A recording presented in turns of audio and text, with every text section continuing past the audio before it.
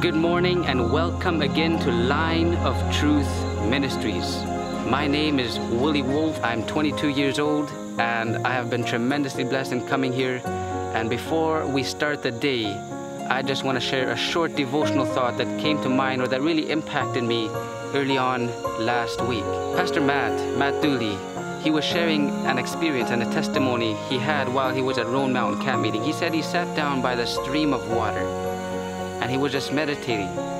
And the thought came to his mind, water only flows in the path of least resistance. But we can see in the Bible in several places that water is a symbol of the Holy Spirit. This really answered my question as to part of it. This really answered part of my question as to why we do not see more of the working of the Holy Spirit, more of the power of God in our personal, individual lives and also as a body. It is because we resist the Holy Spirit. We do not submit and yield as we ought. And so may the Lord bless you as you watch, and may you be encouraged to also get up and go knock on someone's door or minister to someone. May God richly bless you and be with you. Good morning, Brother Malcolm. Good morning. It's breakfast time, and so what do we have? Lori made some beautiful pancakes, and I just loaded it with peanut butter and fruit and nuts. It's really good. Here we have it. We have the army of youth filling up to fight the battle. And middle-aged people. Oh. Youth and middle-aged men.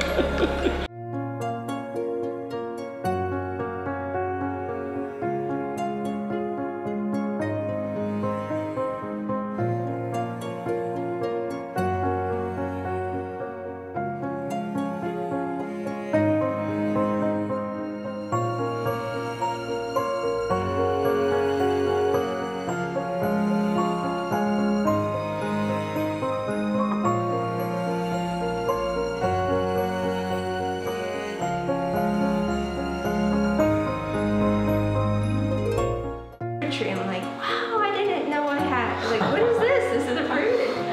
And so I did that, and then I started reading these quotes about fruit.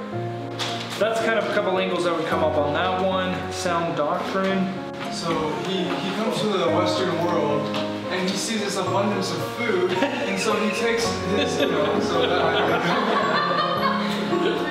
That's a good one. I mean, I like the way you're thinking outside the box. I was thinking of the one that Paul gave, but I don't have that reference right now. But Paul at times called out individuals. Peter was one of them. That he would call out individuals. He says, of whom is so-and-so who did this, who did that. Note them, so and so. So he opposed those things that they were doing or the things that they were teaching. But in reality, it's not merely that we are opposing men, we are resisting the devil.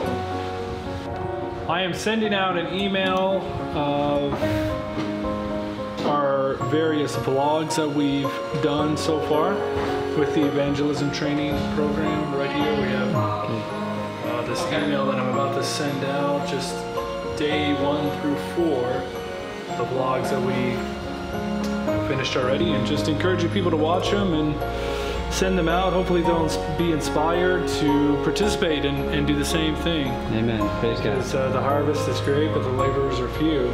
The experience of meeting that lady in the parking lot, just some random, we could have just drove away and would have never been a blessing to her, but it was just such a blessing to witness to her and see the tears in her eyes as we were encouraging and praying for her, and just the hope that it brought her, and just the thought of we could have just walked right by and never would have known, but because we spoke to her, offered her a book, she opened up to us, and it's just impressed upon my mind that just the harvest is great. There's people all around us. There's people all around us that we can minister to. If our hearts and our eyes and our minds were open to just make an effort for somebody else. Praise God, that is so true. The most valuable thing I have learned in going door to door is simply overcoming my shyness and talking to strangers. this has been the biggest step. You just heard the testimony that Matt gave of meeting the woman in the parking lot. It was all because I just came up to her and started talking to her, and then my sister started talking to her and gave her a book. That was how it started. A year ago, I would never have dared to talk to a stranger.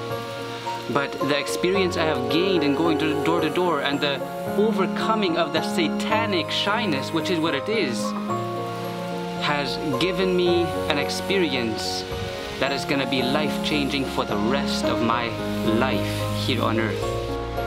And here we have it. Lunch is prepared. People are starting to eat. I wasn't here for prayer. But look at that. Just look at it. So much good food. I'm excited for the pumpkin here, Well, the pumpkin. but yeah, looks good. I love broccoli, actually. Really? Yes. Wow. I like romaine lettuce and a nice salad. And I find it interesting that you mentioned broccoli and lettuce. Only a person who has been transformed Yes. can say that. That's right. That's indeed. Praise God. Praise God. Amen.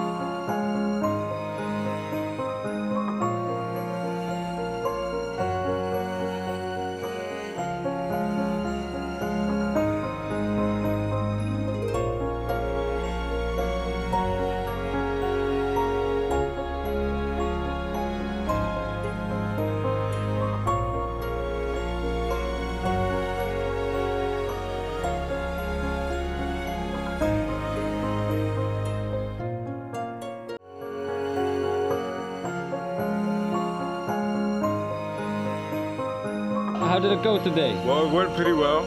Well, we didn't get a lot of context, but we were able to just share a little bit of what we're about. Right, So, right. Got but- a few interests? Few interests, yeah. So tomorrow, hopefully, we can have more opportunity to meet some people. Amen, amen. Praise God. How about you, Tina? It was such a blessing. I'm so thankful to be going out with Jody. We met this one lady, and she asked us to come in, and we had this wonderful conversation. And Oh wow, so you got into her house. yeah, and she teaches preschoolers. So we asked her the first question. She was like, "It's because the morals have gone down." Oh wow. And she just really sees it in the students. So I was like, wow, this is amazing. So we're gonna be, Lord willing, we'll be studying with her on Monday. She's really, really Praise God. interested in the studies. Praise God. Yeah, God Praise is God. really good. Praise the Lord. You tired after a day of battle, Mario? Brother, not at all. Not at all. Not at man. all. Still ready to go. Still praise ready God. to go, man. God bless. I'm thankful for those that we were able to reach out there, sow seeds, and have decent conversations with. I'm just thankful. And like I have told you guys in the van, you know, these things are all written in the books of record. Every door that we knock on, everyone who rejects us, they're not rejecting us, they're rejecting Christ. So we're giving them the gospel invitation. It's up to them to embrace it, but we do what we can to help them to embrace it. So Praise God. I'm thankful for the opportunity. No, not tired, but we'll be looking forward to getting some rest tonight. Yeah, and then we went out and we had a couple good experiences at the door. Oh, praise the Lord. Yeah, we were able to pray with a couple people and, find some interest. So, I don't know. We'll see what the Lord does. I don't know if they were that keen on studying the Bible, but Yeah. we certainly you have to.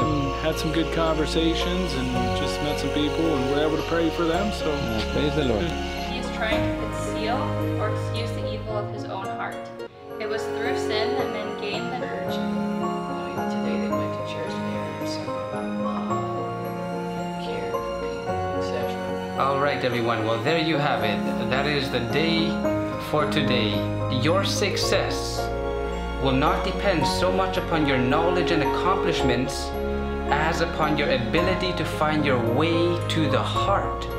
By being social and coming close to the people, you may turn the current of the thoughts more readily than by the most able discourse.